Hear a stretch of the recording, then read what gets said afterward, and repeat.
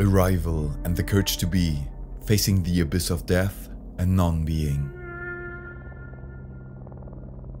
Being includes non-being, and through non-being, it reveals itself. This quote is from Paul Tillich, who was one of the most influential theologians and philosophers of religion from the last century. In this video, I want to explore the meaning of this quote and his main work, The Courage to Be, through the specific example of Denis Villeneuve's movie Arrival and its main protagonist, the character of Louise. So, to start out on this journey, let me introduce you to a quote from Friedrich Nietzsche, which Tillich uses and which encapsulates the basic human predicament that we find Louise facing and finally overcoming. Have ye courage, O my brethren, not the courage before witness, but anchorite and eagle courage, which not even God any longer beholds. She has heart who knows fear but vanquishes it, who sees the abyss but with pride. She who sees the abyss but with eagle's eyes, she who with eagle's talons grasps the abyss, she has courage. What is this abyss that Nietzsche is talking about? I will argue in this essay that it is the threat of non-being, and more concretely, death. And it is the confrontation with this inevitable reality which transforms Louise, and lastly brings her to a state of being in which she cannot fully affirm her own life, but also that of her daughter. When we meet Louise, she holds a professorship at an university and is regarded as one of the leading experts in the field of linguistics. She lives in a beautiful house close to a lake, yet through our perspective in her daily life, we quickly realize that even though all these external markers for happiness are apparent, there is an underlying feeling of detachment and coldness shining through all her actions.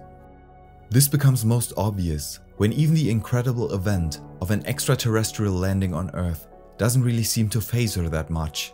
She continues in her routines, comforts her mother almost in a slightly annoyed fashion, and passively consumes the news.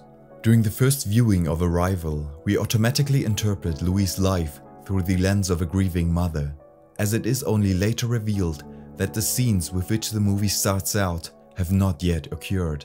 We see her detachment from life as a way of coping with the loss of her daughter, yet it is not the illness and death of the person she loves most that pushes her towards this self-denying and neurotic behavior, but rather it is the basic experience of modernity, and as that she serves as a great example to highlight a more general trend in our society. The last few centuries have been among the most dynamic and turbulent of known human history, even though there have been many times throughout the ages where apocalyptic events influenced and forever altered vast numbers of different societies, as it was the case with the Bronze Age collapse or the fall of the Roman Empire. The trend that was started with the Industrial Revolution of the 18th century has now taken on gigantic and global proportions. With few exceptions, there are no human beings left which not at least indirectly feel the impact of this development. The advent of science and technology have been the basis for a continual transformation of the human image and of the way societies function. Speaking now only for the Western world, the shift from the medieval cosmos, firmly rooted in scholastic Christianity, to the experience of modernity, as it is mediated through science and large-scale corporations, couldn't be more radical.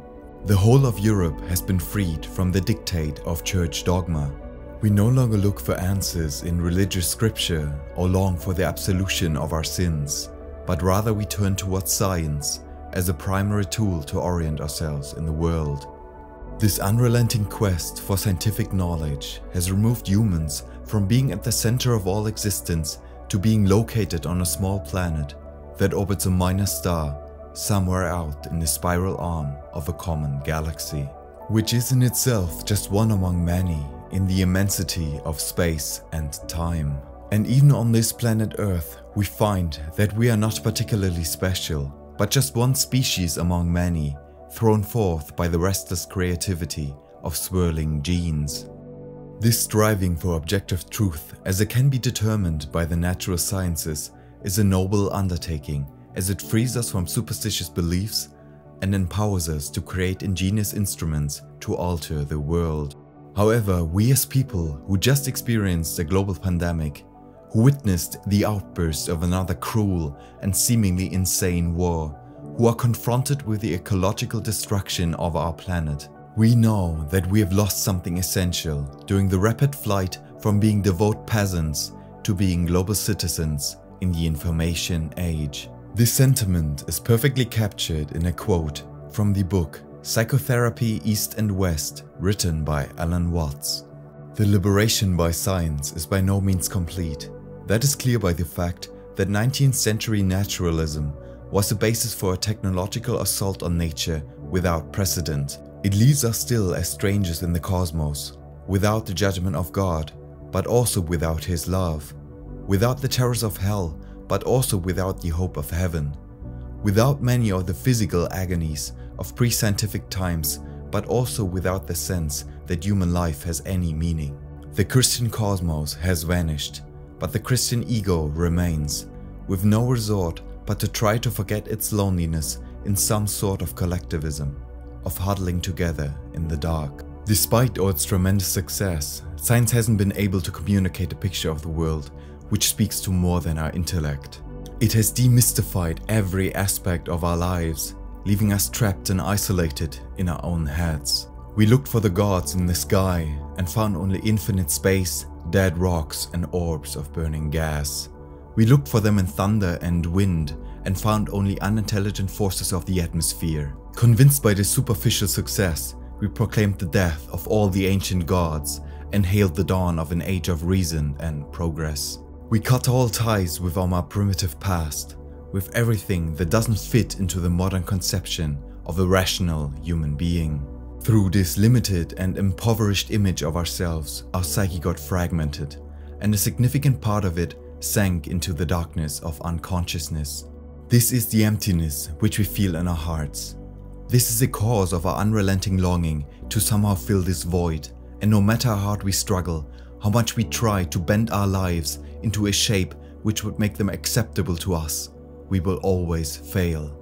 For there is nothing that can replace the bond we once shared with the living and breathing earth and the whole of the cosmos. Isolated in our heads, only our ego is what is left to us.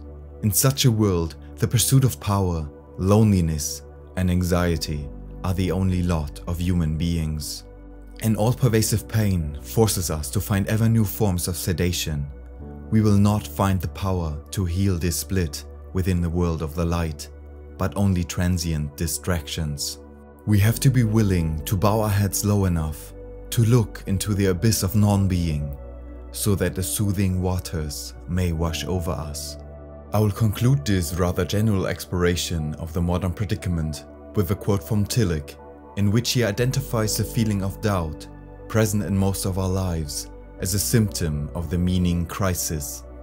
Emptiness and loss of meaning are expressions of the threat of non-being to the spiritual life. This threat is latent in man's finitude and actualized by man's estrangement.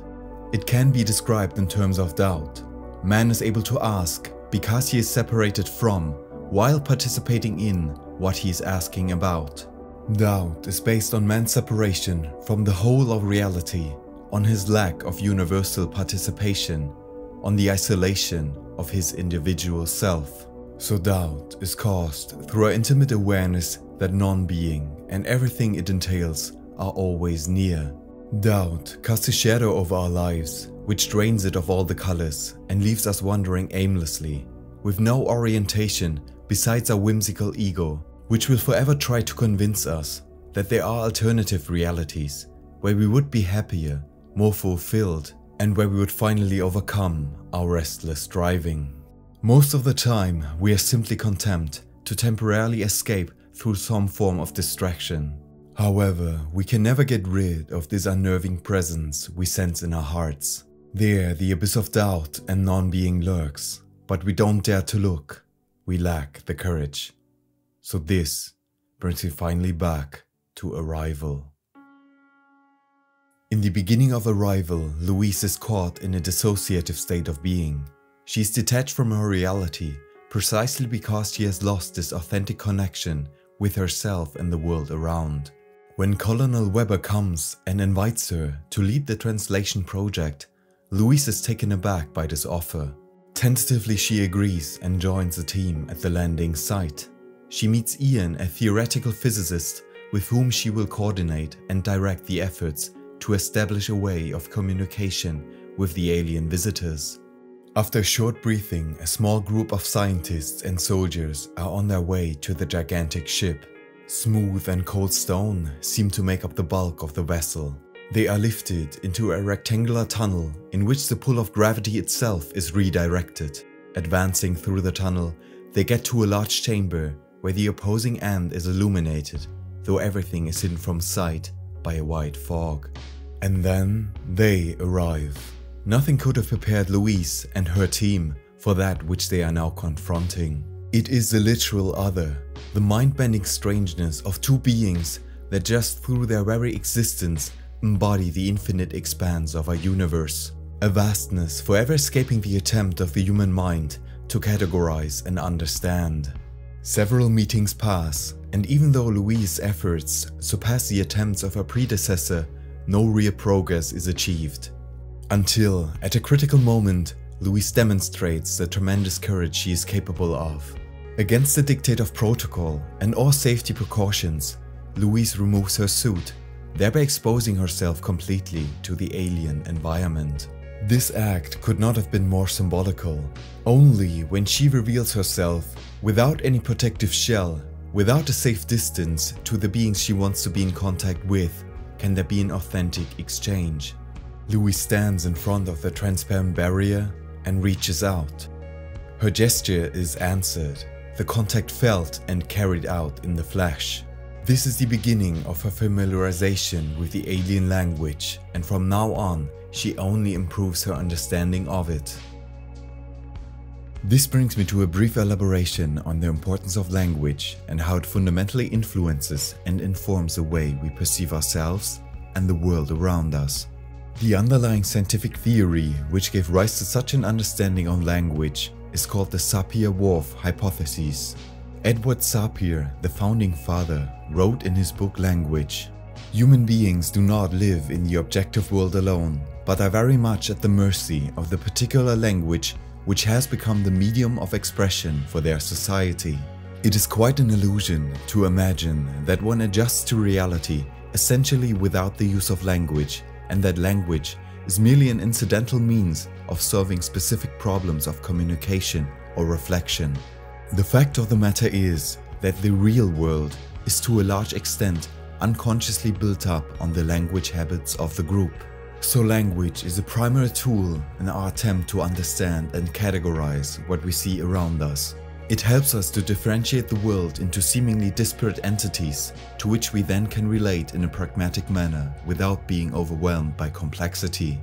So it becomes immediately apparent that the structure of the language we employ and in which we are enmeshed in since we were born is essential to the structure of the world. This is what Edward Sapir argues for, that there's not the objective reality, but rather that reality is to a significant extent a linguistic construct dependent on the peculiarities of the language we bring to bear on it. His disciple Benjamin Worth, who became one of the most influential linguists of the last century, helped to develop this theory, which they termed linguistic relativity, by studying the language of the Native American people called the Hopi. He claimed that Hopi language fundamentally differs from most Indo-European languages in that it portrays the concept of time in a unique way.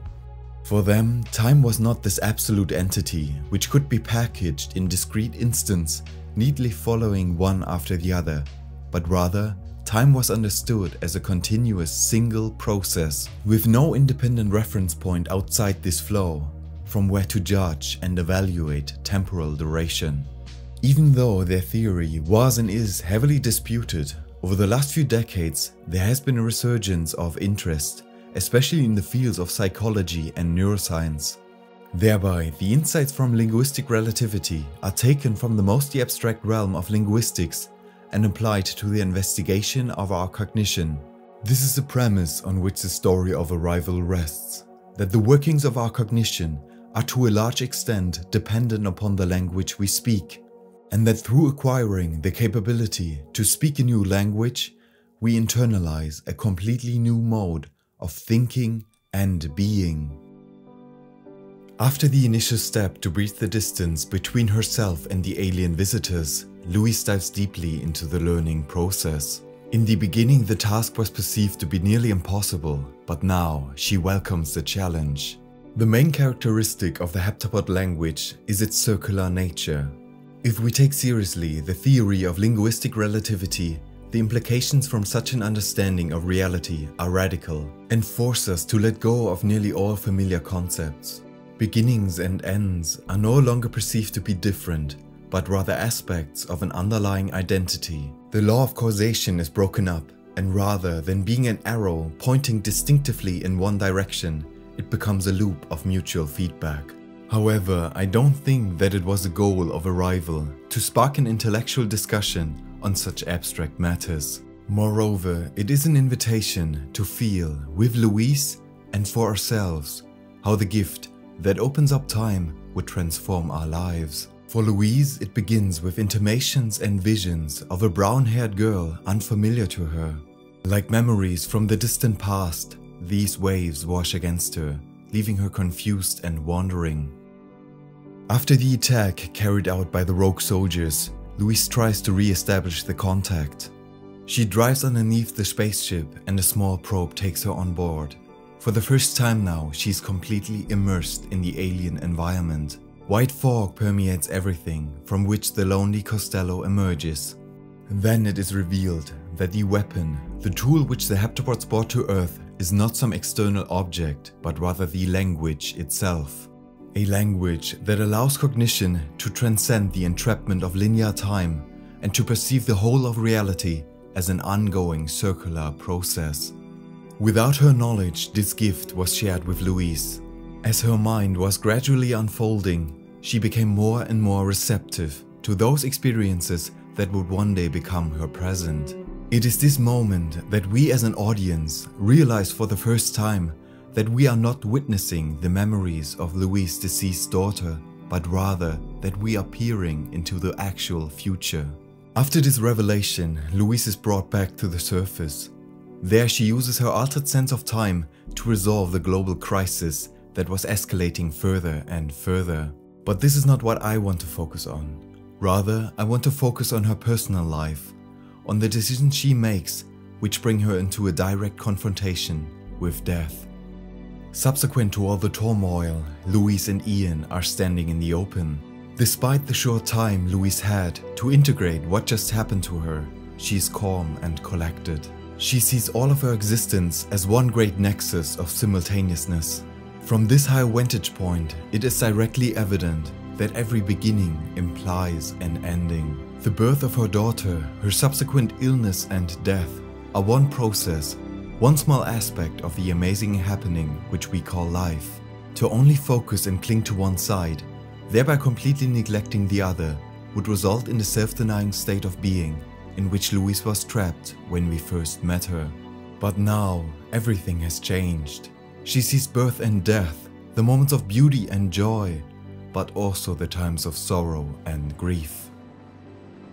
Despite knowing the journey and where it leads,